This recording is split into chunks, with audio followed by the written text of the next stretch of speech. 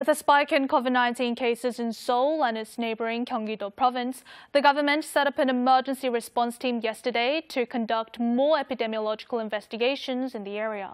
It will also increase the number of hospital beds to treat coronavirus patients, and high-risk facilities in Seoul will be subject to stronger hygienic inspections for 2 weeks starting today.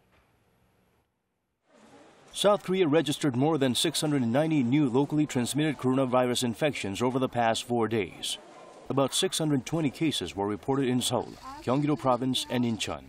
Authorities believe COVID-19 is widespread and can be contracted anywhere in the capital and its neighboring areas.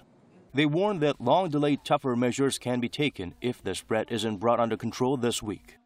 고위험 시설에 대한 운영 중단과 실내 50인 이상, 실외 100인 이상의 집합과 모임 등을 금지하는 조치들이 취해질 수 있습니다. The government began operating a pan-government emergency response team in the capital area from August 17th.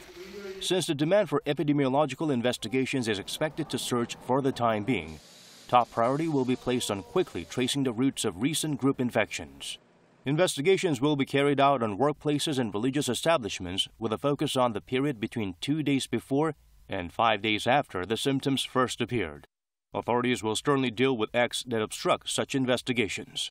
They're also securing more hospital beds in preparation for a potential spike in coronavirus infections.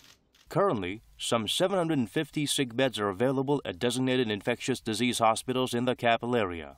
Health authorities plan to increase the total number of hospital beds from the current 1,400 to about 2,000.